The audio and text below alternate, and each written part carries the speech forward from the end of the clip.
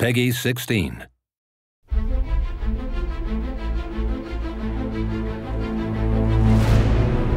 We decided to include Hall of Pain in the storyline because if you look at this man, he's a monster. We wanted to pay tribute to Mark Henry. He's been with WWE since 1996 and has had a long career, but one that didn't really have a lot of high points until the Hall of Pain sequence started in the spring of 2011.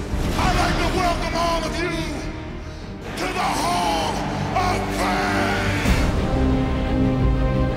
The guy is intimidating. He is as strong as people say he is. He is the world's strongest man. The world's strongest man moniker is not a joke. He is probably as legitimate as it gets. I would so much try going up against a Mack truck and test my strength against that than I would Mark Henry. This man was a beast and willing to do whatever it took to keep his title and to keep the run going. He really put it all together for that run. He became this unstoppable monster. Matches he thought he was going to lose, he just bulldozed people.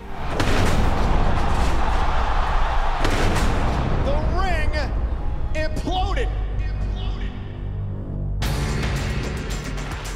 When he started his Hall of Pain in just demolishing the entire roster, I tried to be as far away as possible from that whole situation. The storyline in the DLC pack is you become Mark Henry after he decides to turn on his friends on SmackDown and decides that he's going to go into business for himself. He opens the Hall of Pain. Through this whole thing, you decide that you're going to physically injure everyone that you get your hands on. You want them to not come back in the ring with you ever again.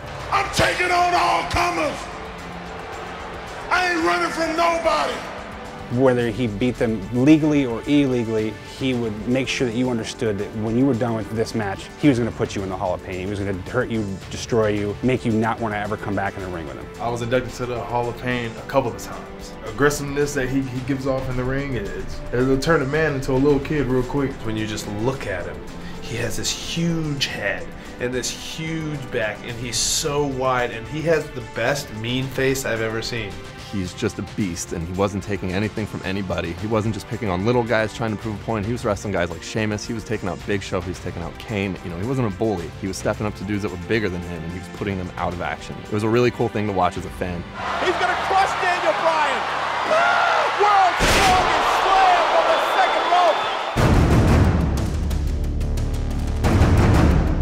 When you look at Mark Henry, you see a man that's larger than life. He went on this gigantic streak of destroying everybody. Sheamus at SummerSlam, he won the world title from Randy Orton. Nobody could stop him during this peak. Whenever someone comes back and they've been gone for a while, they kind of have a new determination. And Mark Henry definitely found it. A lot of these matches are going to end with you incapacitating your opponent. People are going to be taken to the hospital, legs are going to be broken, ankles are going to be broken. This is not just about being the best. This is about hurting everyone in your way. It really is a Hall of Pain.